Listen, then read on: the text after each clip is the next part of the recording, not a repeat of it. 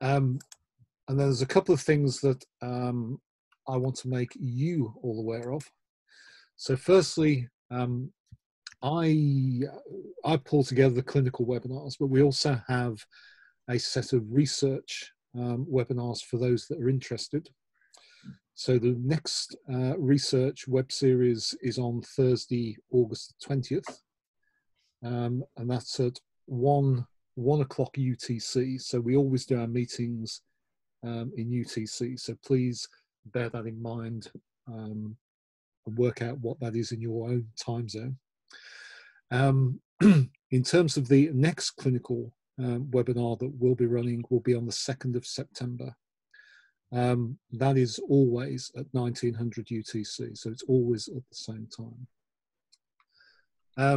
In addition to that, for those of you who have worked with SNOMED International and are aware of us before, you'll know that normally we have an October meeting, which has a business meeting and an expo. Normally these move around the world, but for this year, for obvious reasons, I would have thought, we're moving to a virtual format. As part of the business meeting, we're going to be running I'll call it a clinical day. It's not exactly a day, but we'll be running a virtual clinical session on the Wednesday, the 7th of October. In terms of what the day will entail, we'll start off, so these timings are in UTC, as I previously mentioned. So we'll run a session from 1300 to 1500 UTC, which will give a general overview and discussion about clinical engagement and about clinical developments related to SNOMED in general. Between 1530 and 1700 UTC, we have a number of clinical reference groups that will be meeting in parallel.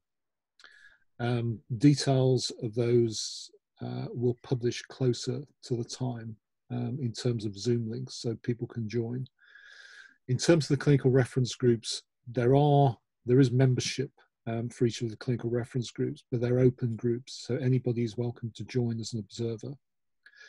And then at 1700 to 1730, we'll have a bit of a closing plenary, really just to enable feedback from the individual clinical reference groups. So obviously, if you're running in parallel, you can't attend all the groups.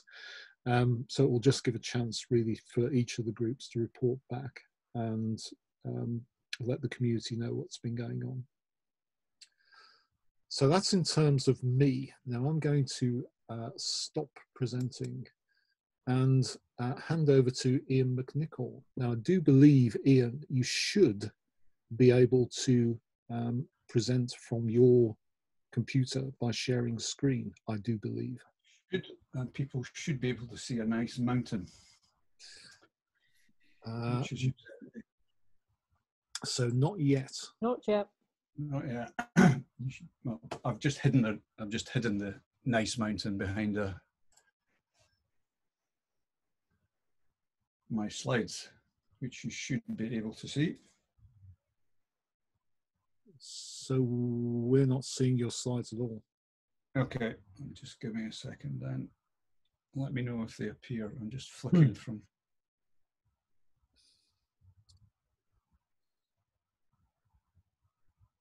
Okay, that's strange.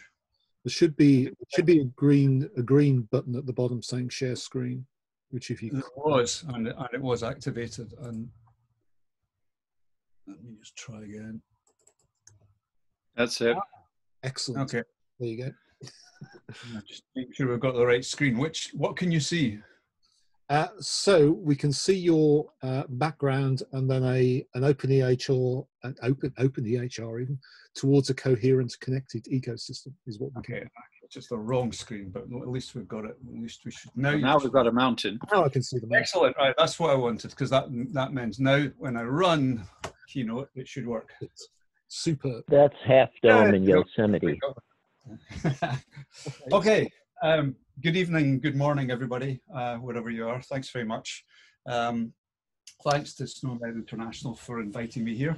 I'm going to be talking a little bit about openEHR or openEHR. It's the same thing, just easier to say openEHR. Bit of background myself, I was a GP in Clydebank in Scotland for 15 years. The reason I look so young and happy now is that I gave up seeing patients 20 years ago, which has done wonders for my mental and physical health. Since then, I've largely been working as a full-time health informatician. I'm actually past co-chair. I stepped back a few months ago of co-chair of openEHR International, as we're now calling ourselves, and have various other academic and commercial roles, which are not particularly relevant, but they're on the screen for you. A little history. I will warn you, I'm going to be a little bit contentious later on, so I'll be quite interested to hear what Peter says once he's finished his session, and looking forward to the discussion at the end. A little bit of background. This is where I started my career in 1985. Having finished my GP training, I decided to take a year out and spent a year working with an application in Scotland called GPAS, which was a GP system, as you might guess. And one of the jobs that I took upon myself at that time was to wander around the UK looking to see what people with other GP systems were doing, and came across a chap called Tim Benson. And we were looking to upgrade our coding scheme, and you'll see the blurb in the middle is my report saying that essentially that we should adopt the read codes. And to cut a long story short, about 6 months later, the Scottish NHS adopted the read codes, I believe, ahead of any of the other UK administrations. So I guess I had a very small part to play in the start of this journey. One of the challenges we always have in describing what openEHR is about is just to kind of, we do things a little differently, and it challenges people to understand what we're trying to do. And I guess if we were to ask, the goal that I think we would all have, the common goal is we'd all like to see a coherent health IT tech system to support patients. So that means it's got to really be patient-centered. That's not the whole story, but that would be the fundamental aim. So all the talk about interoperability and data fluidity, it's all about trying to get a coherent system. In reality, what's out there is anything but coherent. I mean, this is a pretty typical subset of a healthcare community. You could call that local or regional or even national. It's the same kind of fractal mess that we've got to deal with. And when people say that health IT is no different from any other IT, they're just wrong. And the reason they're wrong is not that there's anything specifically that's different, but we've just got all of this complex mess, particularly around the data. And there are even further subsets of that. There's further fractalization, you know. So there's not just surgery as a specialty, but there's urological surgery or cancer urological surgery. And each of these specialties and subspecialties and professions has their own ideas about health data and health information. And these then are reflected in many of the apps that they end up working with. And as I'm sure many of you know, currently a lot of these are hand-built apps. These are what we call feral systems that are built often by clinical practitioners like myself, or people with a keen interest in IT, but they often run quite significant parts of a hospital's IT estate. Oops. One of the questions I started to ask myself was, what do we mean by a system? Because what we're talking about is getting systems to talk to each other.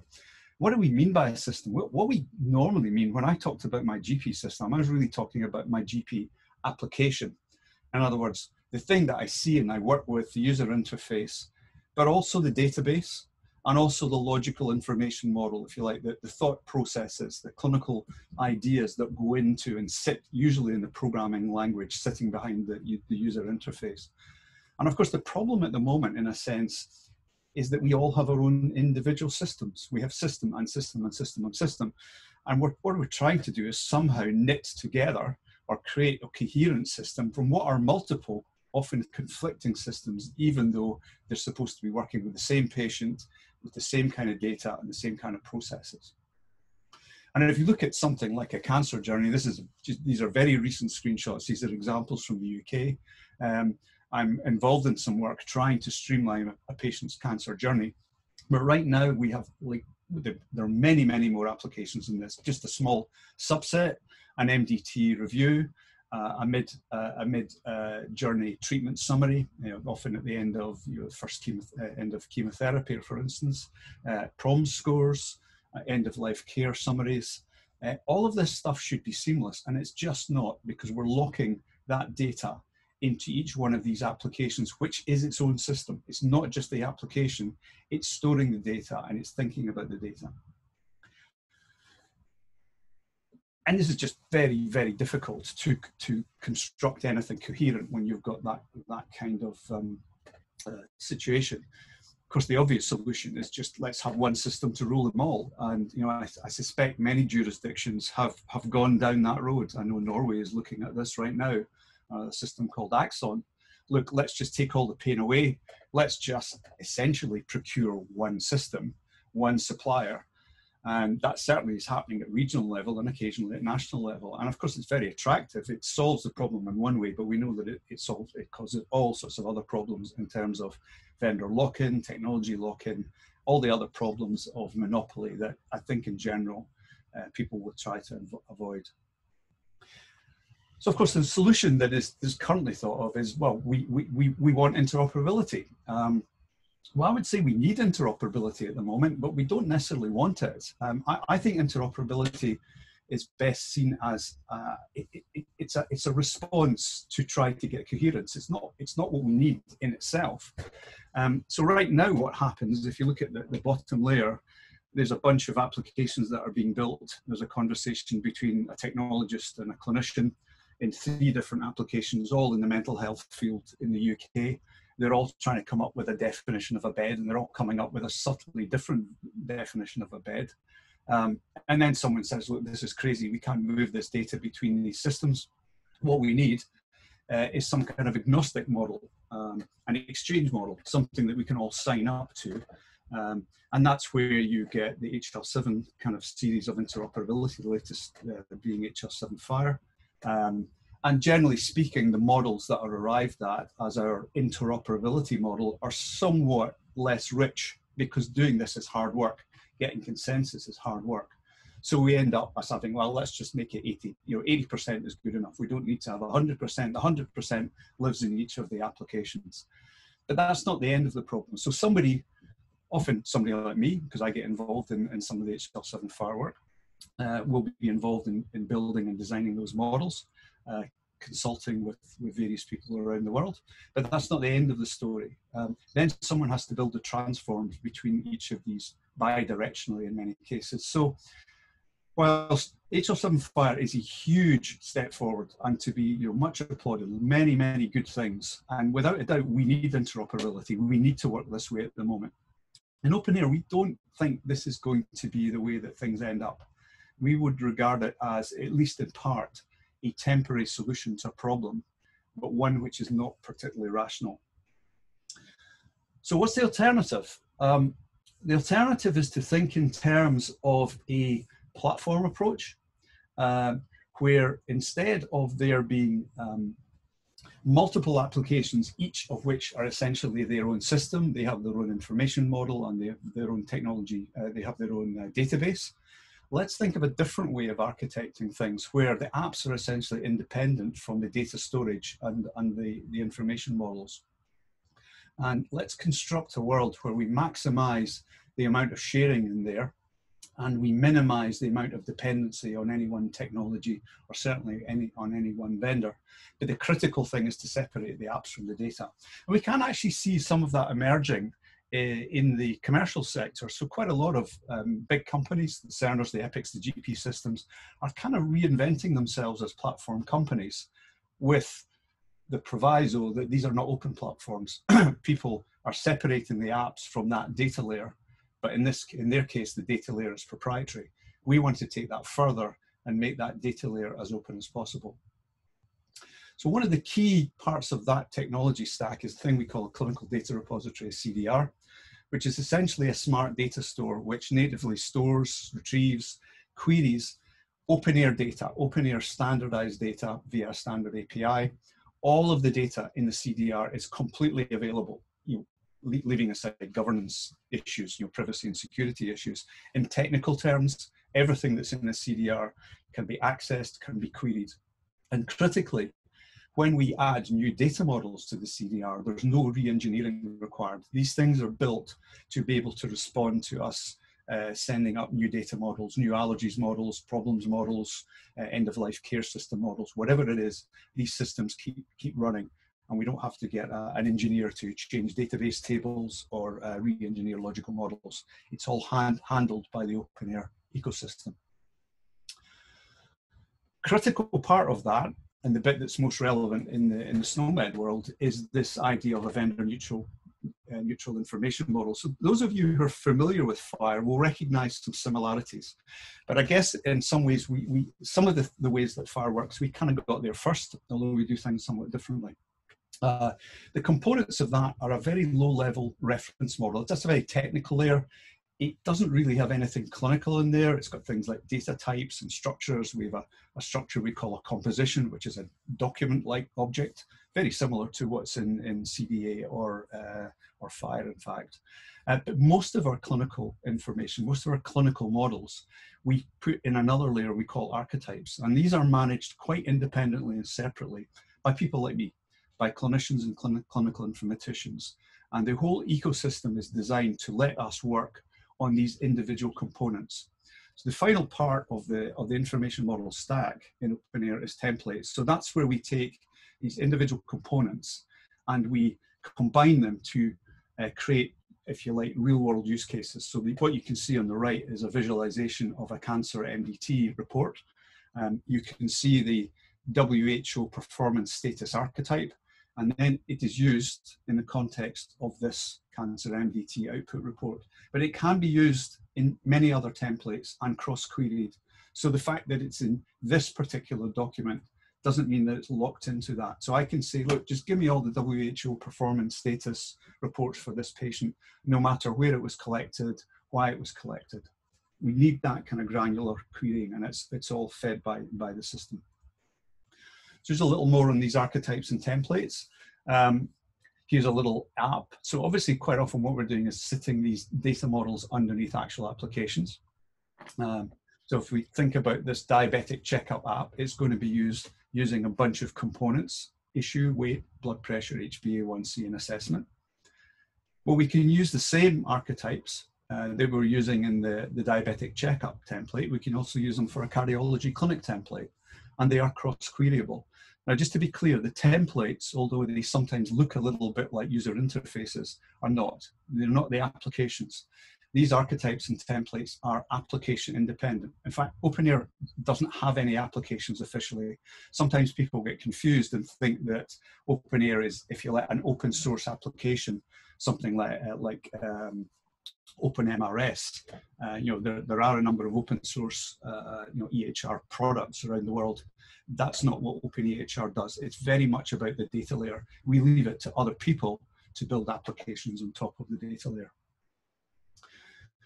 My world and the world of my colleagues on the clinical side is very much about tooling. So we use specific tooling to create these archetypes and templates. What you can see on the left is the openEHR archetype designer, which is provided by a company called Better. And that's free to sign up and use. You're very welcome to do so.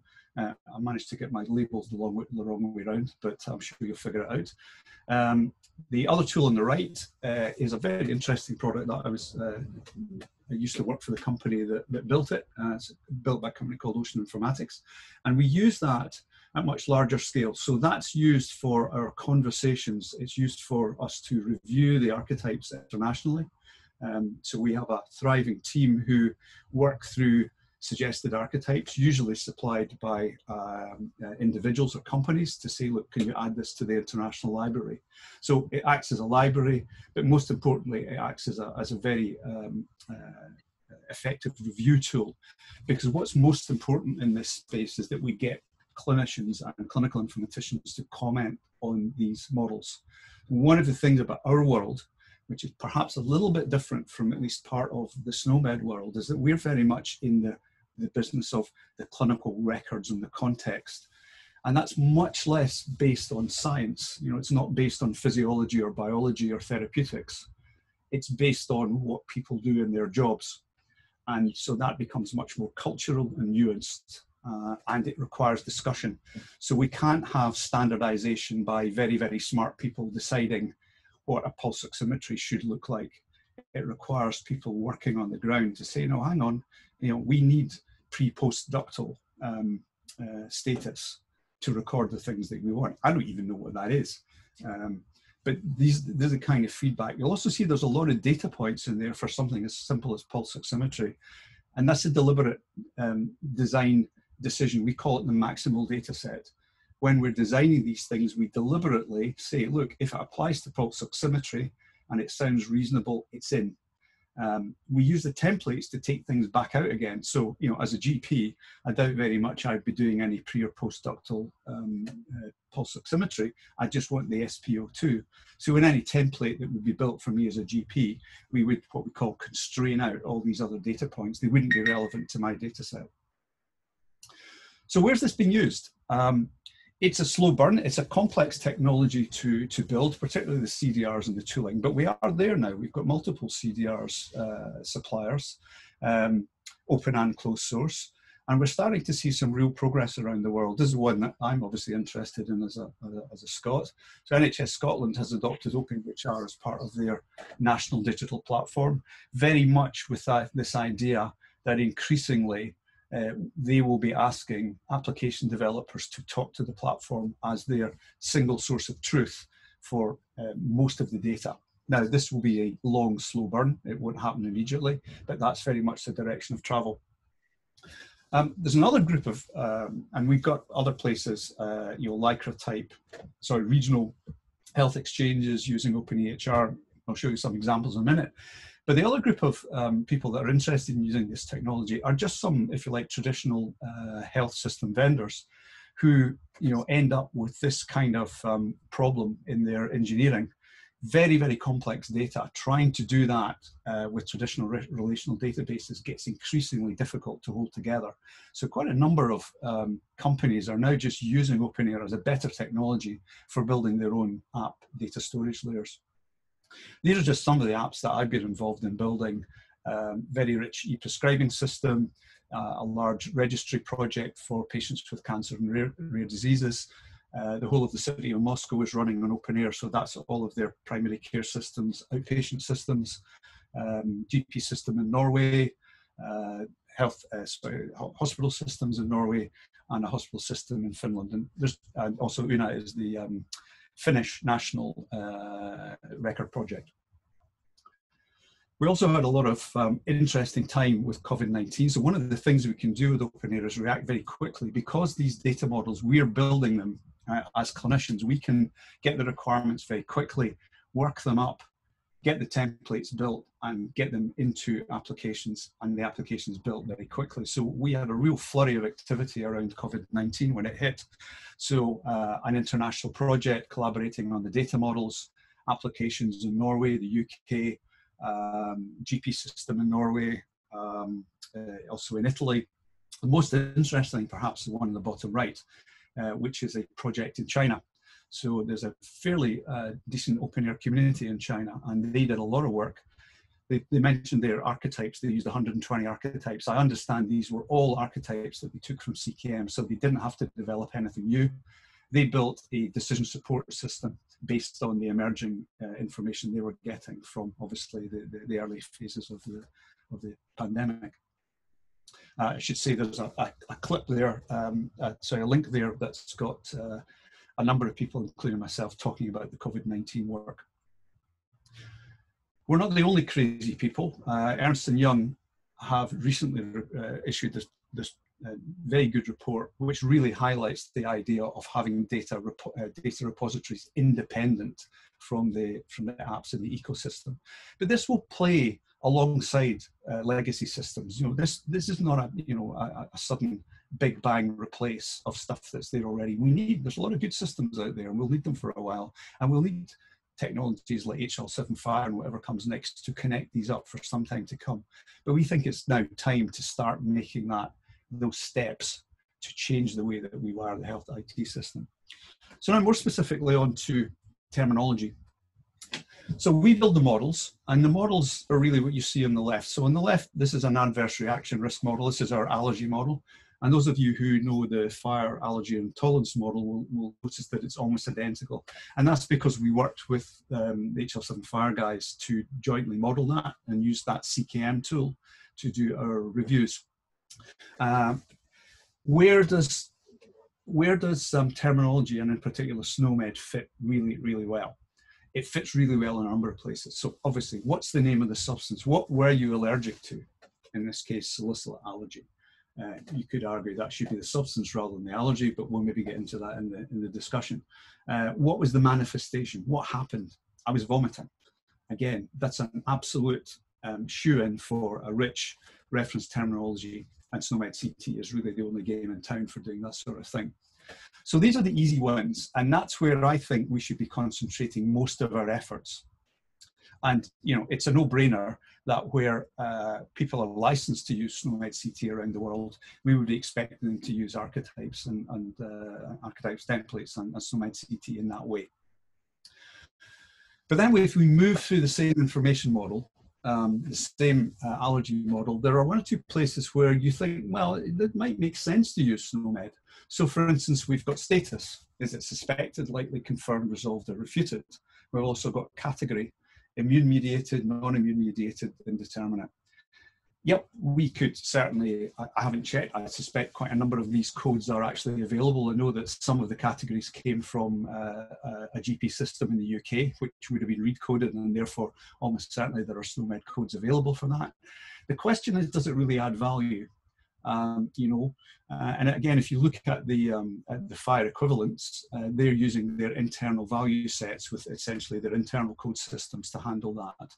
And I think that's an open question. I think there are places where it does make sense to use a reference terminology like SNOMED, but not always. And it's hard work. It's hard work to line these things up. Obviously, it adds another delay, if you like, to the delivery mechanism. That's not always a bad thing, but it's another piece of work to be done. So right now, we would tend to mostly model these kinds of little value sets internally using what we call internal codes, but they're structurally similar to the little internal value sets that the fire guys would use. So again, not saying you shouldn't use SNOMED, and certainly some people would want to, and very often we will leave the option for people to ignore our internal sets and allow them to use other terminologies, SNOMED being the common one, if it makes sense in their locality. So that's, I think, a grey area, and one where I think we can make sensible decisions. I managed to miss the last slide. I meant to just mention other areas where some people would then say, no, look, we're a SNOMED country, we should be putting SNOMED labels on everything. Where it says substance and status and criticality, we should have SNOMEDs for these things, for the names of the nodes. Now, we can actually do that in the sense we can bind terminologies to the node names in our archetypes. That's certainly possible, and we sometimes do it. We particularly do it for observables like blood pressures and pulses and whatever. The question is it worth it? These things are already internally coded and queryable. They're obviously not queryable by a full SNOMED enabled system. But in our world, we can query between openEHR and SNOMED quite easily. So again, there are places where this is worthwhile, and we certainly do it, but I would question whether it's really worth the effort. There was a lot of research in 10, 15 years ago, around the time of the UK national programme, the big project that blew about £12 billion. And you know, it turns out to be quite difficult. It's quite demanding of time. It's demanding of terminology skills. And I'm not sure that it often, you get the value back. There are places where you should be labeling these things as SNOMED, but as a bulk, let's put SNOMED labels on all these things, probably not a great idea. Here's just an example of how we mix and match between our, what we call archetype query language. So this is a logical query language that understands the data models that are in there and lets us query the data without having to know the actual physical data structures. So somewhere in an openEHR system, there will be some kind of database, and it will have tables or the equivalent in MongoDB or graph databases. But we use this as a logical querying string. we send that to the CDR, and it interprets it, and it does its own querying behind the hood. So in order to query an open-air system, no matter who provides the CDR or what the underlying technology is, the query should still work. And we've now got it working where we can pass through our kind of matches statements. In other words, in this case, there's a very simple query which is looking for patients with particular gender codes.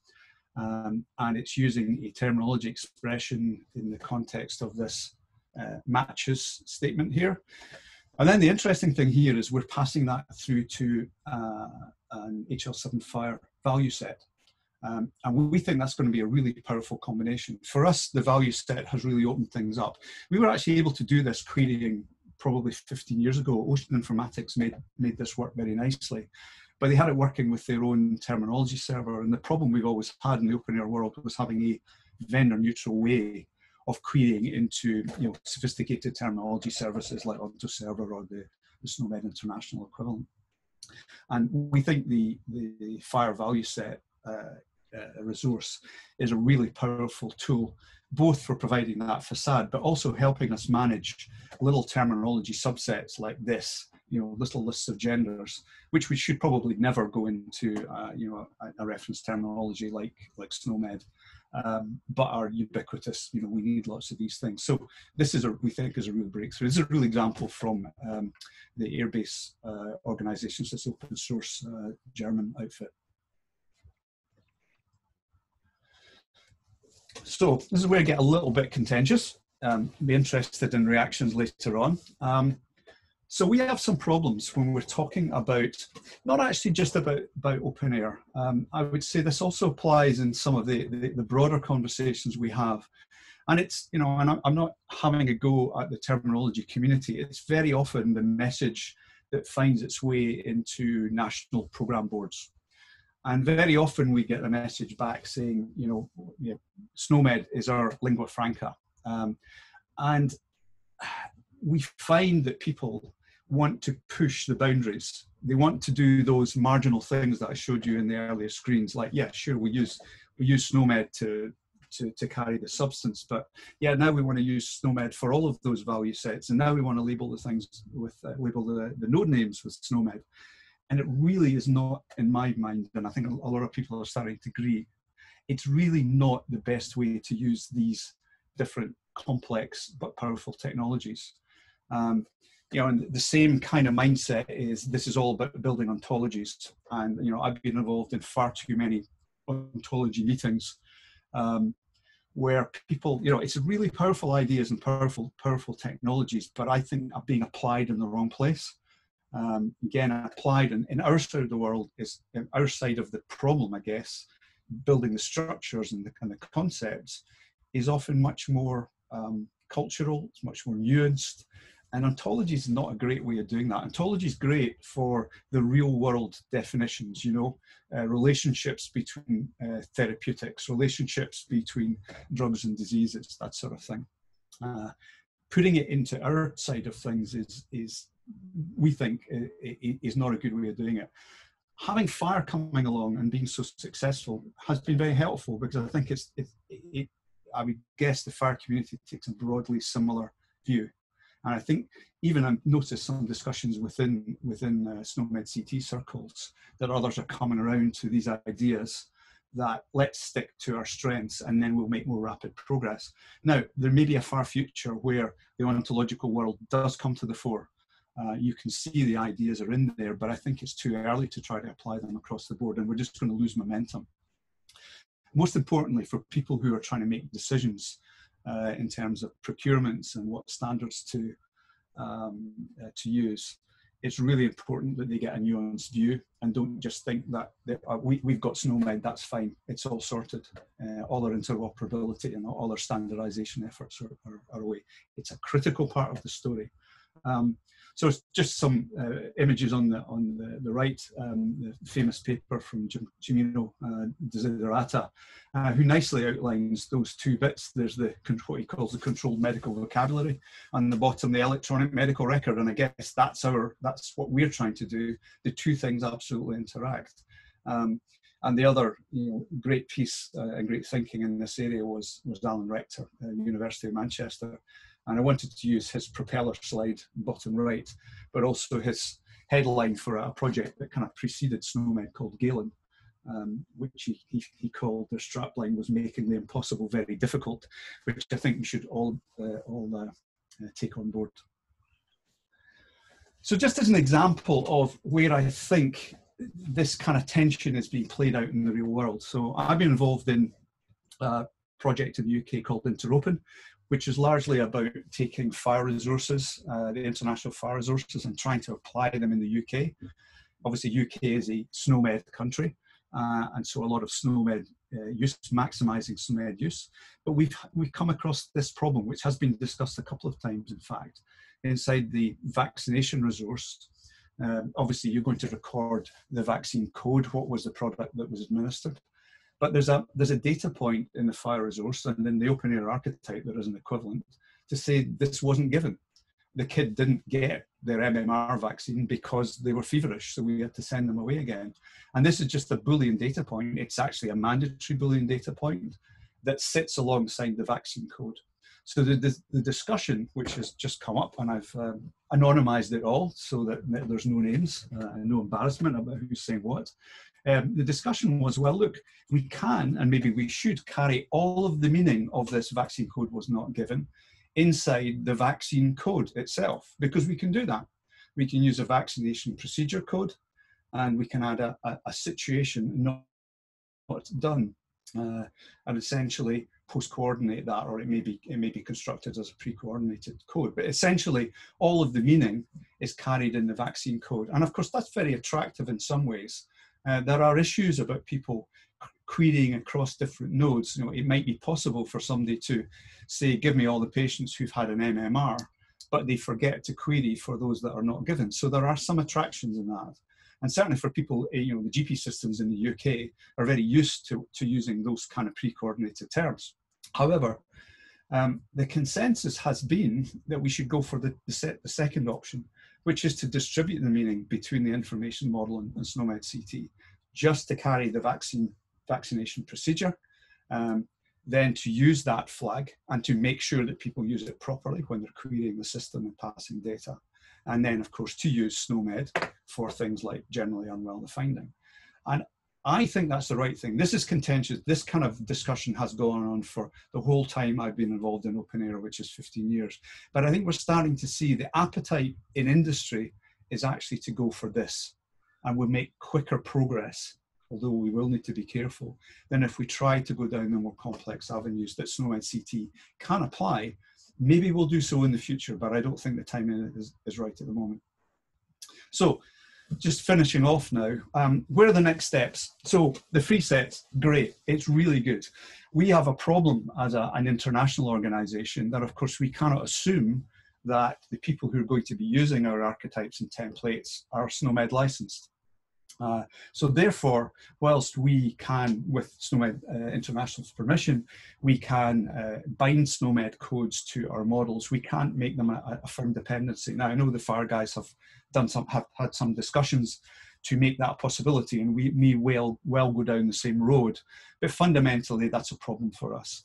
So the emergence of the free sets, I hope, is a sign that the whole licensing model is going to gradually open up a lot more, because I think that would actually help SNOMED's cause a great deal. And I would hope that we could start to build on the GPS, I've called it IPS because I was thinking the International Patient Summary, I think it was generic patient set or global patient set, and the recent COVID-19 free sets, I think are a great idea. And I would like to have further discussions, possibly in concert with the HL7 FAR guys, around whether we can extend those ideas where it's well within SNOMED International's comfort zone in terms of their business model and need, of course, to fund their activity. So a few suggestions there. That's much more in the, if you like, the commercial setting. Further next steps, I think we need to get this message over that terminology and ontology cannot solve right now all of the issues that we have. But we actually do have, I think, an emerging set of tools and technologies that actually can work very nicely together and start to make real inroads into this very challenging area of how we standardize the representation of medical records. SNOMED CT, FHIR, and openEHR. I've not mentioned things like XDS, which I think is also a very valuable tool, but sits somewhere over in the document metadata. There is good work happening, and we're likely to want to get more involved ourselves, but we would very much pick up on the SNOMED International and FHIR work around vital signs, for instance, and that's very valuable. So as an example of that, in a country not terribly far from here,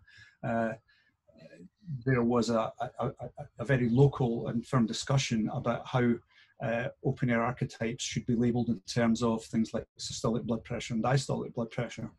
And I thought the guidance they were being getting from people who called themselves SNOMED experts, and they may have been, but it really didn't sound sensible to me at all. So it's very good to be able to point to the authoritative guidance that's on both the SNOMED website and the FHIR websites about how you should bind FHIR observations to the various vital signs like pulse oximetry and blood pressure, etc. Okay, so that's me, a whistle-stop tour. Looking forward to the questions later on. We're a very friendly community and we like beer, so if you want to join us, it's free to access all of the resources. If you want to become a formal member as an individual, it only costs you €15 a year. But most of our support comes from companies and international organizations. So thank you very much. I look forward to hearing what Peter has to say and to having some discussions later. So thank you, Ian. I definitely like the sound of plenty of beer, but that's just me. So I have one question for you, which we'll do quickly, from Jasara. So Jasara, I've unmuted you, so please ask your question. I think she's dropped off. She's still showing. Oh, right. Okay. I didn't have a question. I have a lot of questions, but I just wanted to greet Ian. It's an old friend of mine. I have a lot of questions, but I don't know if it's the timing now. Okay, thank you for that. Thanks. Speak to you later. No problem. Right, in which case then, I'm going to hand over to Peter. So Peter Hendler. He's going to... Okay, you can hear me? Yeah, we can hear you fine. Okay. Sharing your screen. So here we go. This is, I'm going to start, I'm not going to introduce myself or give my background because I don't think there's enough time. I'm going to say that in the evolution of computer science from the very beginning, there has always been the user interface and then a middle layer, which is usually called business logic, and then the bottom layer, which is the data store. And that's where the data lives even when the computer is turned off. It's how the data is stored on the hard disks. In the beginning, all of the data for every program was what the programmer made for that particular program. So every single program had its own file type. There was a very big difference. What is this? Oh, I'm getting a spam call. Okay, I'm still here, right? Yeah. Okay. So the next thing, which was a real big thing in the 1980s, was when they developed the relational database systems. And that's still the maximum, or I'll say the majority of systems are living on top of that. And then the next thing that came along, and this is what almost everything is now, including openEHR, is it's related to object-oriented, where you have tree-like structures, and I won't get into the details of that because I don't think there's enough time. But a next thing which has not caught on in a big way, but it is going up exponentially now, is the idea of directed graphs and relationships and description logic, and the web ontology language is one manifestation of that, what do they call it? The semantic web. That's the word I'm thinking of. Now, SNOMED was actually getting invented at about the same time as these ideas were becoming popular, and long before the web ontology language. And Ian Horrocks at Oxford, among others, but he was like the main guy, by the time OWL became a thing, it was recognized that SNOMED had pre-existed, was a flavor of OWL. Now, this is an entirely different way of thinking than tree-like structures. And so I'm going to give a short slideshow, and then I'm going to do a live demo. And I'm going to use these type of relationships, these type of semantic networks, which are a different way of thinking and a different way of thinking about how data is stored, different than object-oriented, different than tree structure, different than XML, different than JSON, different than FHIR, although you can use FHIR and JSON and XML to load these things. And one name for them is RDF stores, which just stands for Resource Definition Framework. But you don't have to know that. I'm going to try and explain it in my let's see, slideshow. Why is it not letting me? Okay. I want to start my, do slideshow. Go to the left and just do from the beginning. No, to the left. There we go. So, okay. Yeah, got it.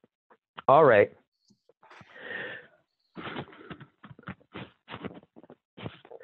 So this circle represents a thought, and it can be a thought about anything in the universe. It could be a cat, it could be a proton, it could be heat, it could be radiation, it could be anything. Now, we can think of anything. And the first thing we do in this, this type of modeling data is, because people in different countries speak different languages, we don't want to give it a name of words. We want to give it a meaningless code, which is unique to this thought, and will be a universal way of referring to this thought, whatever the heck it is. And it will never, it's a number that has never been used for any other thought, and it can never be used for any thought. If this thought is retired from SNOMED or whatever, we're never allowed to use this again. So it's a once-in-a-lifetime universal code. And so SNOMED codes that go to concepts are used once only, and they're the universal way of communicating what that thought is, even though you may have many different ways of saying it with words in different languages. But the definitions, unlike ICD, where you just have a code and then you have a sentence of words, the definition has nothing to do with the words. The words are just so humans can talk about it. But so the words are for convenience, but they do not define the term. Now, when you talk about a concept, we're talking about the top of this triangle. In other words, the SNOMED terms are about thoughts. And the SNOMED codes and the SNOMED words are symbols that symbolize or point to the thought. Now, in the real world, there is a referent, but the referent you can never truly know. So in other words, you can talk about diabetes, and we have an idea of what diabetes is, and we share that idea of what diabetes is. But diabetes in the real world, beyond all the science that we know, has things about it that we can't fully know. So there's the real thing in the real world, which is the referent. There's the thought, which we must communicate to each other. And one way that we communicate that thought is through the symbol, which would be the words and the code. Now let's take this thought and let's connect it to some other SNOMED thoughts by relationships. So let's say that this thought is a clinical disorder. And you'll notice that clinical disorder is also a thought, a SNOMED concept, and it has its own number. And the word disorder doesn't really define it. That's just so that we humans can talk about it and, you know, make conversations and understand it in our own minds. And there's another SNOMED linking concept called finding site. And we link this thought that we're defining to lung structure. And the word structure in SNOMED is an interesting word because you can have the left lung, the right lung, the left middle lobe, you can have the bronchioles, you can have the alveoli, but when you put the word structure, what that means is anything that has to do with the lung, anything. So it's like, that's what structure means. And then we have a pathological process, which goes to another SNOMED term called infectious process. Now, think about this thought and how we've constrained it by relationships to other concepts. So this is a clinical disorder that is infectious and affects any part of the lung.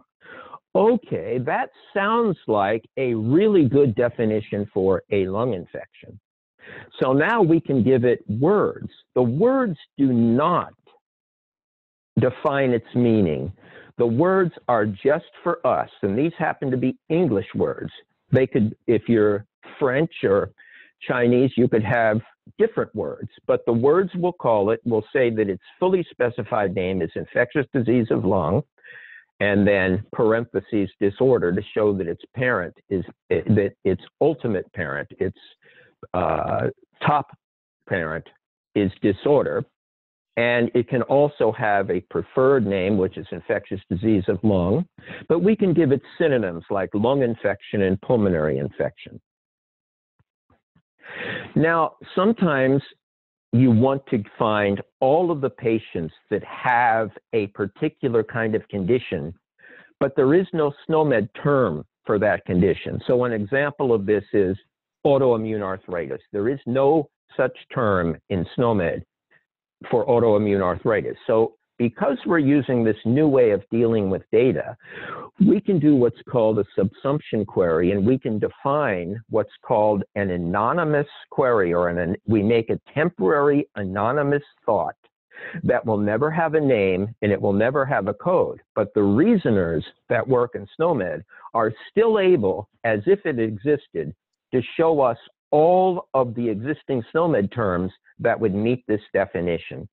So let's say that we have a thought, which we'll call a query, that is a kind of clinical disorder that has associated morphology, inflammation, and affects joint structure, which means all the joints, any of the joints, any parts of any of the joints, any combination of anything that has to do with joints, cartilage, ligaments, anything, okay, synovial tissue. And a pathological process of autoimmune, which is a child of disordered immunity. This query, which we can actually do live on our tool and actually find patients immediately, even no matter how many millions of patients we have, this is what a SNOMED query would look like, and we're going to do something like this live. Now, if you go back here, you'll notice that we have circles that are connected by lines. And every time we have a circle connected by a line, that's called a triplet. And we can break them down, and the official name is subject, predicate, object, means what you're connecting, and the predicate is what you connect the subject to the object through the predicate. And an example is lung infection is that's the predicate, disorder. And lung infection has finding site, lung structure. Now, the reason this is important is you can take the most complex graphs including all of SNOMED, which if you were to draw it out in this scale would probably take up a whole football field. But you can break it down into these little triplet molecules and put them all in a pot, which is called an RDF store. And there are many RDF stores that are for free or commercial. And you will be able to do the logic based on the triplets. Now, in the previous talk, you heard that there's SNOMED, which is basically when you ask a question, you have what, where, when, who, and why. Now, SNOMED is only the what, but the where, in other words, a given hospital with a given address would be in the medical record system. SNOMED's never going to have a SNOMED term for a specific hospital or doctor's office. Or there could be a patient named John Doe that has a medical record number. There's never going to be a SNOMED term for John Doe or for his medical record number. That belongs in the EHR. And John Doe may have had an outpatient visit, and that visit would have occurred at a specific place at a specific time. It had a specific doctor and a specific receptionist that logged him in, and they would have a specific phone number, but that doesn't go into SNOMED. What goes into SNOMED is only the what.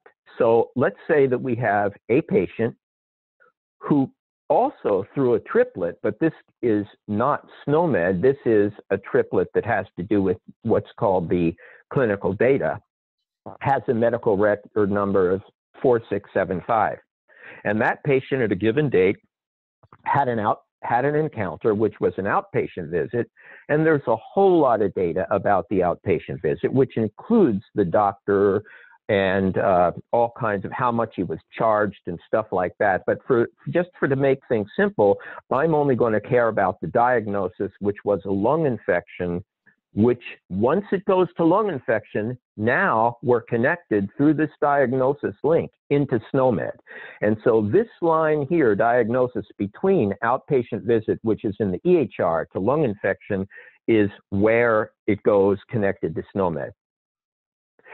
And if you look at this logic, you can even simplify it for the sake of, if you want to find all of the patients' medical record numbers and count them that had a lung infection, you could actually simplify it to this. So now let's escape here and let me find my live data. Okay, SNOMED International, is this it? No, I'm trying to find where I have my, here it is. Okay, so this is a live tool where we have 1.25 million patients. And I probably don't have enough time to do both scenarios. So I'm going to say one scenario and not do it. And then I'm going to do the COVID scenario, just because if I have time for one, I'll do the COVID scenario. Now, I'm a rheumatologist, and when you learn rheumatology, you learn that there are autoimmune arthritis, and one of them is rheumatoid arthritis, and the immune system can damage the joints and the lungs and the blood vessels and a lot of things. But as it damages the joints, it causes pain, swelling, redness, heat, and destruction of the joints. And it's caused by the immune system. And there are certain drugs that inhibit inflammation, but they often don't work. And then you have to go to a biological drug like a tumor necrosis factor inhibitor monoclonal antibody. And that will inhibit the immune system, not enough that you will instantly die of infection or cancer, but to an intermediate range where you will be more prone to cancer, perhaps, probably, maybe not cancer, but definitely more prone to infections. But it will turn down the immune system enough that your rheumatoid arthritis will make a dramatic improvement, and it will protect your joints. So that's very simple. Now you're very happy. Patient comes in, has rheumatoid arthritis, you give them a TNF agent, they get better, and you get away with it, and it's wonderful. There are other diseases that are common, like chronic lung disease. Chronic obstructive pulmonary disease is an example. When you get from too much smoking, damage in the lung, you can't clear your secretions, and you're more prone to bacterial pneumonia, which can kill you, of course. Now, that's very good. Okay, so you just watch their lungs, protect them from infections. You know, if they get a fever, you check them out, maybe put them on antibiotics. But in real life, I had people walk in my office that were doing terrible with the rheumatoid arthritis, had failed all the agents, and guess what? They happen to have COPD or a chronic lung disease. So now I'm really in a terrible place because they're already prone to getting a lung infection, but their arthritis is making them wish they weren't alive. So I could give them a TNF agent and make their arthritis better, but then I'm putting them at an even more ridiculous risk for bacterial pneumonia. So in this scenario, which I'm not going to do, I do have a definition of anything that's a disease with finding site joint structure, associated morphology, inflammation, and pathological process, abnormal immune process. That would get rheumatoid arthritis, psoriatic arthritis, ankylosing spondylitis, and all those things that you can treat with TNF agents.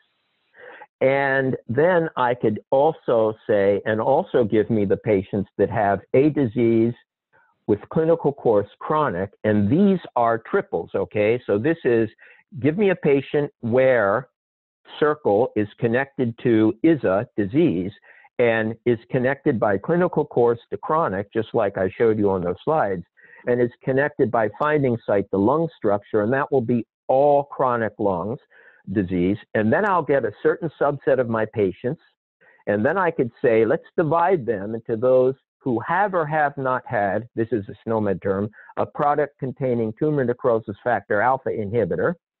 And then finally, I want to find out of those two subsets, how many got a disease of finding site lung structure with causative agent bacteria. And in this way, I find out how much extra risk and what's the ratio of risk with and without the chronic obstructive pulmonary disease to giving a TNF inhibitor, and how many times worse is the risk ratio. If we have time at the end, I'll do that. But what I'm going to do now is I'm going to do a COVID thing. Now, COVID,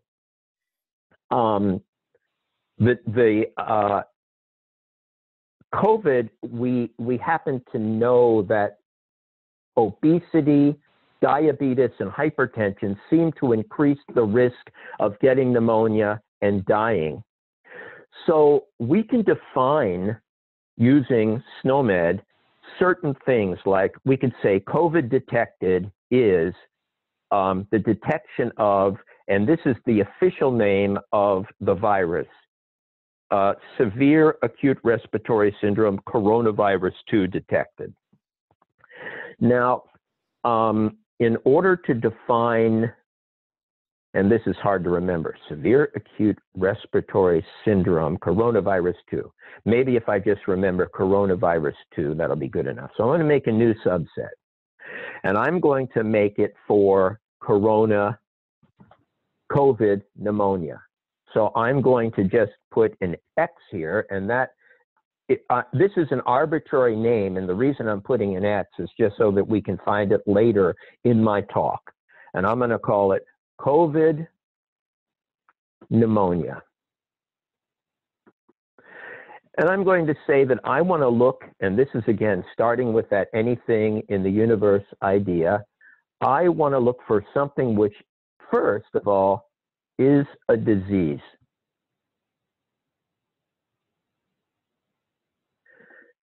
And I want it to have a finding site, and this is not a slideshow, this is live, going into 1.25 million patients of data.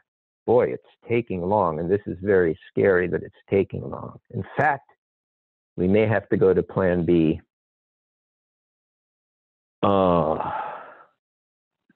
We have one server that runs this in the whole world. And so if somebody else is using it, all right, this is not good. I already built this before, and this is what it looks like.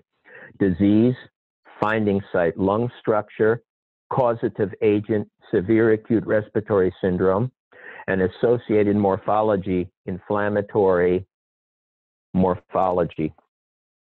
So any idea, which is a clinical disease of the lung caused by the COVID-19 causative agent that causes inflammation in the lung, is COVID pneumonia.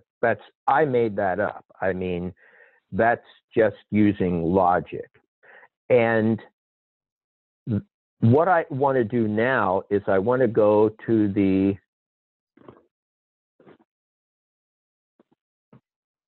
what happened? Oh my.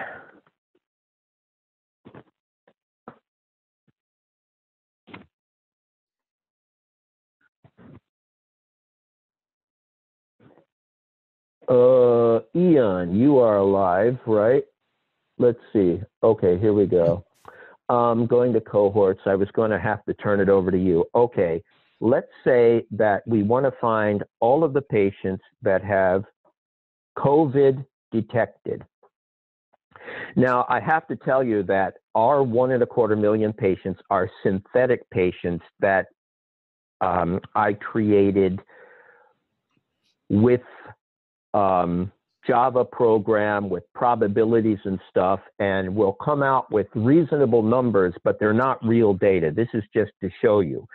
You can fill these data with FHIR actual data. So if you have real patients, you can feed them to us in FHIR. We can put them in this data store and we can run this. But let's say how many patients have had COVID detected? Okay. So it actually did this, and we have 272,000 patients with COVID detected. Now I'm going to add a clause, and now I want to know, starting with COVID detected, how many now get COVID pneumonia?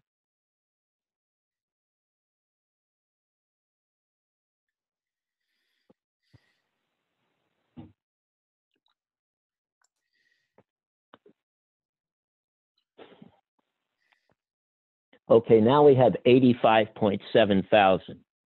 So what I do is round it up to 85.8 because it's 7.9. Okay, so 85.8 divided by 272.5 from our previous slide gives us that without considering those with complications, but taking all comers, about 31.5% of patients who have COVID detected will ultimately develop COVID pneumonia. Now I'm going to replace COVID pneumonia. I'm going to add diabetes mellitus. This is a pre-existing SNOMED term. And I'm going to fetch the cohort. And now this is our new denominator. In our population, 124.3 thousand have had COVID detected and had diabetes mellitus. Now I'm going to add a clause, and of those, I want to get the numerator, how many had COVID pneumonia. And we'll fetch the cohort. And this is live. It's actually doing the database. Okay, 53.8.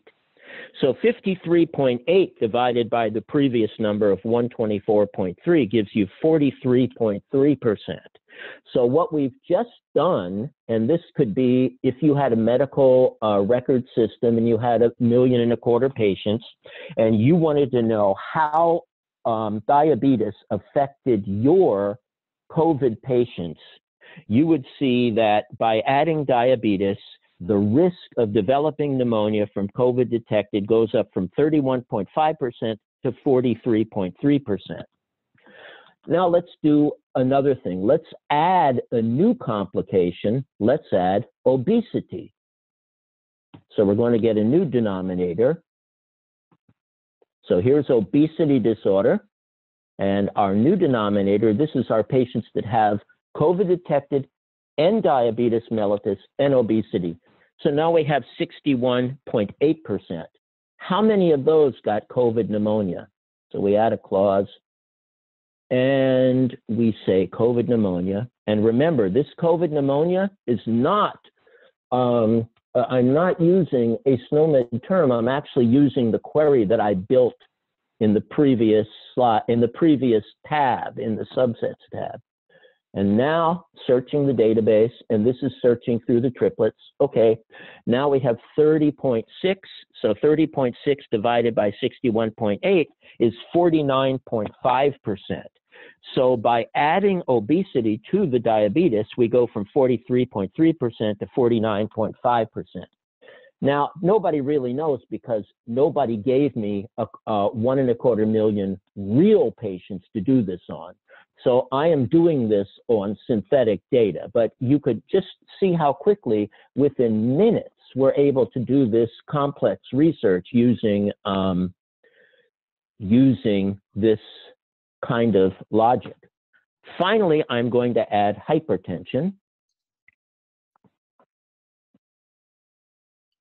And I'm going to fetch the cohort. This is my last denominator. Okay, 30.9. And let me now add the pneumonia to that.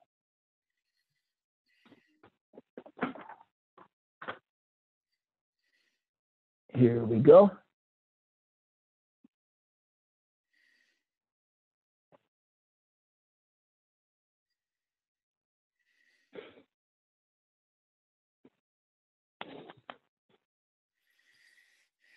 Okay, 17.4.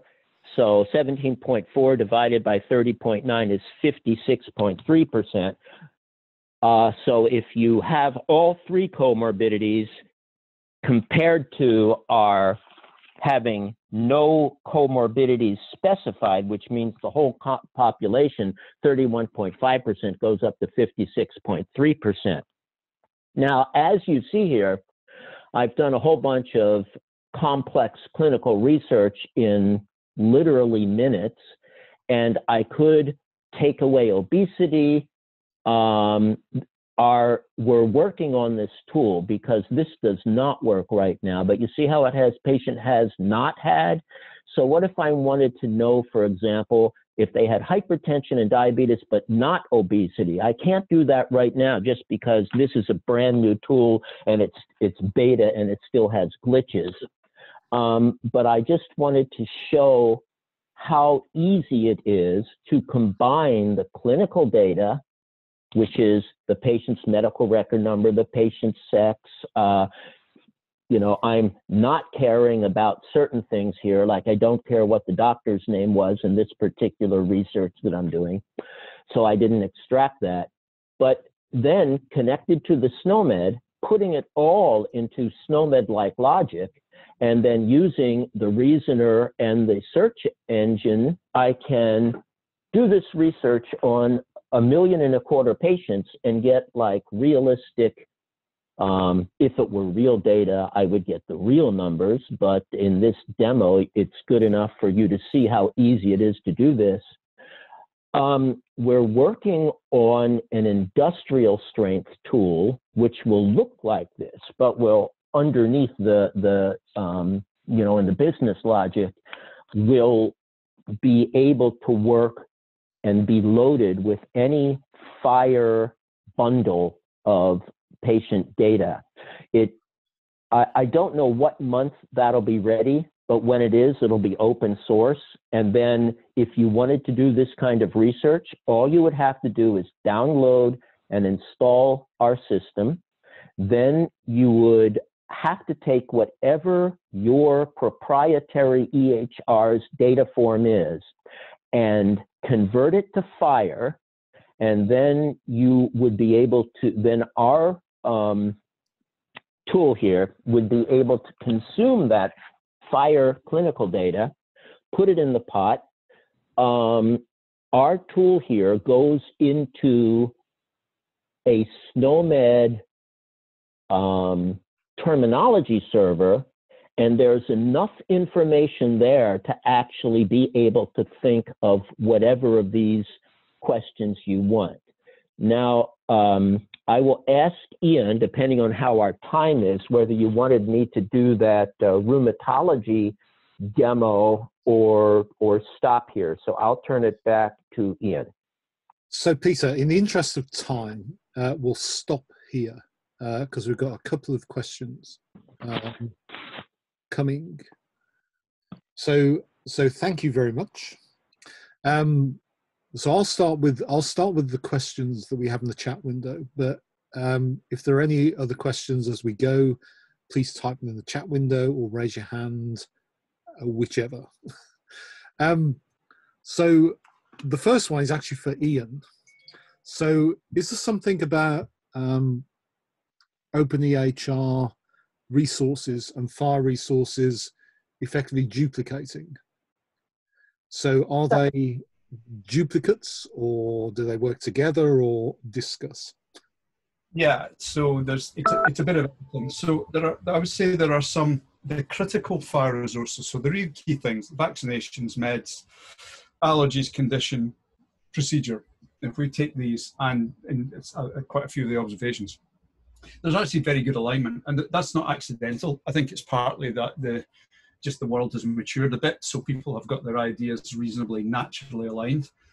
We know Graham Grieve, the inventor of FHIR, effectively, when he was actually working on open-air archetypes at the time that he was thinking of FHIR. So, you know, he's been generous enough to say that he based quite a lot of the designs of his original key clinical profiles, if you like, on the existing archetypes. And we have done some joint modeling, like the allergy archetype, but also others. We kind of cross, you know, we watch what they're doing and they watch what we're doing, and we learn from each other. In a perfect world, we wouldn't be duplicating, but it's really not as, it's not as burdensome as that. And there's a whole big space that goes beyond that, where I think people are starting to understand that FHIR gets a little bit more tricky. I mean, it was designed to work with these high level, high value common models. Once it gets into, if you like, scales and scores, you know, end of life care plans, that sort of thing, openEHR tends to do this a little bit better, we think, in fact, possibly a lot better. And we would love to be able to generate the FHIR models from archetypes. We think that's a good way of doing it. Anyway, I'll stop there. I could go on about this for a long time. Okay, thank you. Do we have any other questions, either from the panelists? Hang on. So let me find you, Xavier. Ian, look at the Q&A slots. There's some questions there. Yeah, I'm getting there. Hang on a minute. So, Xavier, I believe you raised your hand. So do you want to ask your question?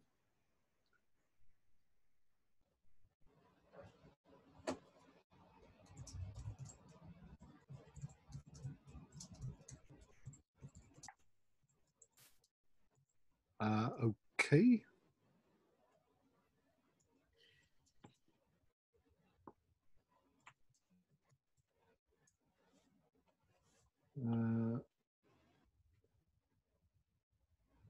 Sorry, I'm trying to read the chat window and read the chat window, make sense of it, and also kind of deal with all the other raised hand things at the same time.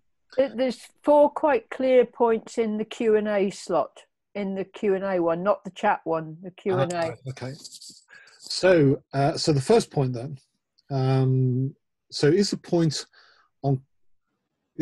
on clustering codes is very similar to the control vocabulary problem, where people don't author notes like this, and why openEHR is a good bedfellow of SNOMED? Sorry, Sandy, I don't really understand the question. I know Sandy quite well. Don't really quite understand. Maybe I answer the last question that Sandy raised, because I do understand that one. It's the problem with penetration of both these systems and FHIR, a combination of funding and culture. Yes, it's a bit of both. Shouldn't we not just pick one for a few core issues? Well, no, certainly I don't think any of these things are actually truly duplicating. So I don't know, SNOMED clearly is in a different space from FHIR and openEHR, but FHIR and openEHR are both working to achieve different ends. The ultimate goal is still the same, but we need both, you know. It's maybe, you know, long after I'm dead, we will have one true solution that will cover all of these things, but we don't have it now, and I don't think we should waste energy trying to get it. I think if we definitely could do with more funding on the information model side and indeed on the terminology side. But it's not, I think being positive about the advantages and keeping a clear mind about when to use which technology is much better right now than trying to go for one true single you know, solution. So Alexander, I've taken you off mute if you want to ask any follow-up questions. Well, yes, I can explain the first question a bit better. ED systems often have this very bad symphony series of drop-downs that you have to go through. And when Peter was talking in the rheumatology sphere, I thought this is why SNOMED just isn't there compared to openEHR, because there's a bit more semantic and language user friendliness with openEHR with respect to work as clinical practices as is done, as opposed to as is conceptually and epistemologically and technically correct. And I think that's the problem. You're not going to get clinicians noting, you know, those particular relationships and drop downs unless you have some way of masking it and mapping it to something that's a bit broader like EHR. That's what I was really saying there. I have to jump in. No, clinicians are never going to do that. That's not part of what I'm suggesting at all. That this is what, for doing the data analysis, this is not for data entry. But for making the drop-down list, someone who's knowledgeable in this will make the drop-down list using a subsumption query to get the first list, and then go through with their clinicians and say, are we missing anything here, or are there some things you want us to take off? So subsumption is very helpful with the use of a person who understands it to make the initial drop-down list. But no, clinicians don't do that. Yeah, so I think that was never part of the. Well, okay, so in the EHR is getting data in. I was talking about using the data after the data is in. I was not talking about getting data in at all. I'm talking about data analysis, not data entry. There are other, for data entry, you would not be doing this. For data entry, people who understand this might say, this is our, like a person like me would maybe do subsumption and get a list of rheumatologic, like let's say I did the autoimmune arthritis. I would get an actual list. Then I would give that list to my clinicians and say, pick the ones you want on the drop-down list, and if I've missed one, tell me what you want. And then it would be a simple, small drop-down list, and they would only see the drop-down list. They would not see the way that I went through SNOMED in 1 second and pulled out all of the autoimmune. So no, don't confuse the data entry to the data analysis. This subsumption is strictly for data analysis, not data entry. Yeah, I think, we have to remember that the primary purpose of the EHR is, you know, almost, you know, there's 4 key processes: analysis, authoring, action of information, and access of information. I think really, you know, we have to really heavily consider the input side when we're talking about, you know, ontologies and models and things like that. Obviously, I sit very nicely in the fence of an interest with an interest, a question with an interest in informatics, but I'm very much a pragmatist. And that's why I think the link between openEHR and SNOMED could be very, very productive in the future, because it could bridge that gap between authoring and analysis for population health, as you were illustrating. Yeah, I wouldn't want my earlier comments, but being deliberately a little bit provocative, to be seen as negative. You know, it is a hugely powerful technology, and Peter demonstrated that on the analytics side. But there are challenges in getting the data in a consistent way. And particularly once you move away from, if you like, the traditional diagnostic models and procedures and drugs into care pathways, and if you like, the stuff that's less analytical in terms of stuff that Peter was talking about, that's where we're into negotiation, and subsumption is less powerful, it's less useful, and sometimes the kind of RDF triples type way of looking at the world seems quite heavyweight, particularly as we're going to have to negotiate these things round and iterate the designs quite a bit until we get it right. So it's choose your tool, and absolutely what Peter was showing is fantastic. And I would want any open-air system I was designing where people were licensed to use SNOMED, I would be wanting to maximize that facility as far as possible. So there are two questions from John Snyder, and I'll actually answer both of them actually. So how much of the numbers impact? I think there's a great opportunity. Oh, sorry. Yeah. So what John's asking is how much of the numbers impacted when you include mapping translation from ICD-10-CM to SNOMED. So the demonstration which Peter did actually runs on SNOMED. If you're capturing data in ICD-10-CM and then mapping that across to SNOMED, the queries actually run on SNOMED, but obviously the level of granularity is far more granular in SNOMED than ICD-10-CM, as with any other classification. So the numbers, the resulting numbers, won't be impacted. It depends on how much level of detail you want to go to.